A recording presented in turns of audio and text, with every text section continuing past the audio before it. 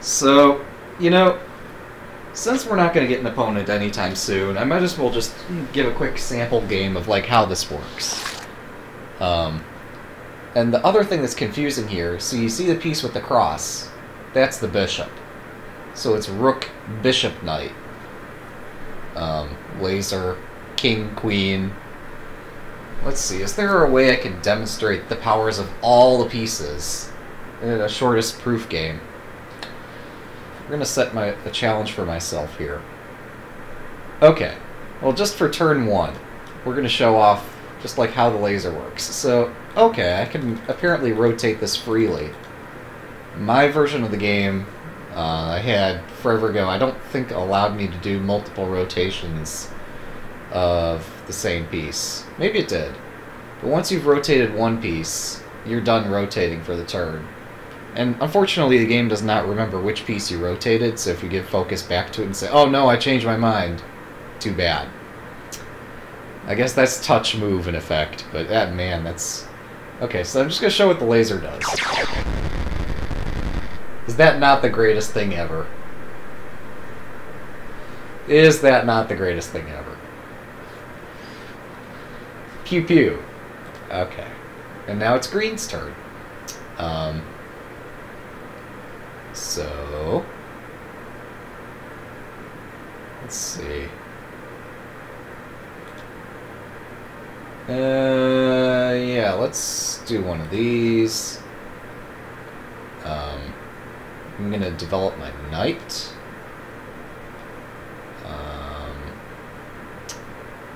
Let's see. Let's rotate his shield downward. He's gonna need that, actually. Actually, no, he won't. I've got a plan. It's gonna look cool. It's gonna look so cool. So... Yeah, we're gonna develop the knight as well.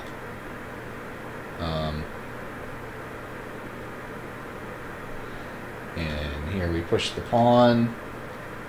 And green... What's green gonna do? How can I make this look cool?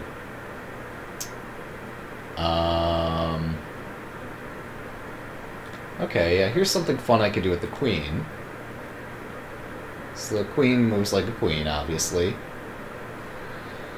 Okay.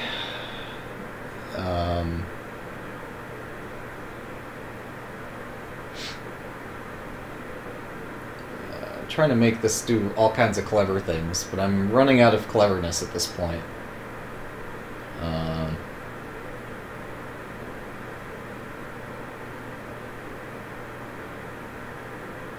Yeah, so... I'm trying to set up an amazing combination. So bear with me a little bit longer.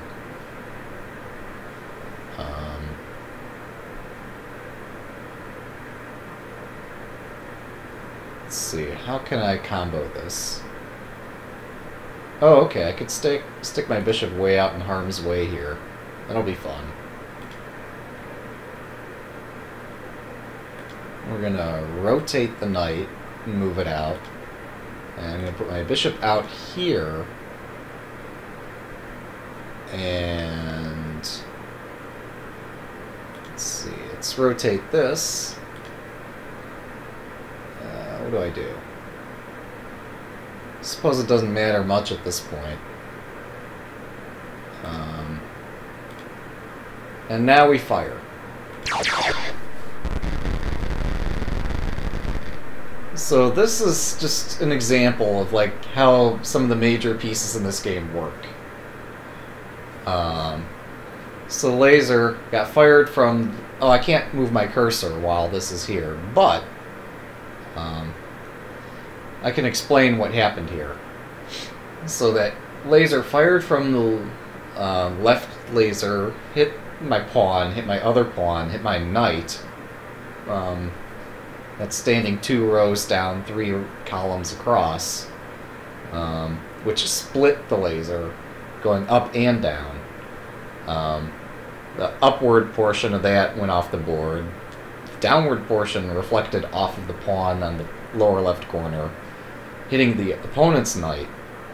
And the opponent's knight split the laser also.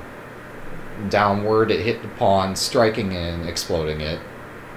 And upward, hitting the queen. But since the queen is looking at the laser skips the queen and the piece beyond it, and then continues onto the knight beyond the pawn there.